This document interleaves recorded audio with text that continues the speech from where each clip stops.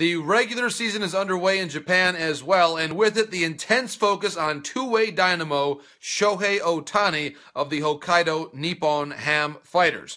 Ohtani could become the next Babe Ruth in the major leagues. Power hitter, power pitcher.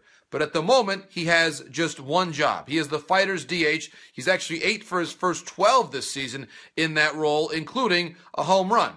However, at the moment, there is no concrete timetable for Ohtani to return to the mound because of an ankle injury he suffered last fall. That's making for some very nervous and anxious MLB executives and scouts who want to get a chance to see Ohtani pitch a lot this year and determine just how valuable he would be as a rotation piece for the 2018 season.